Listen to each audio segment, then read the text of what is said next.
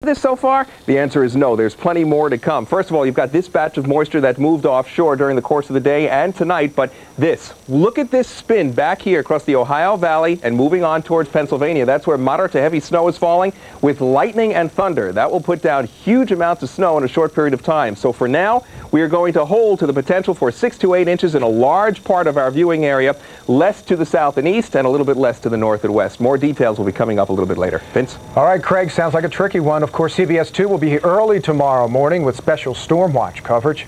We hope you can join.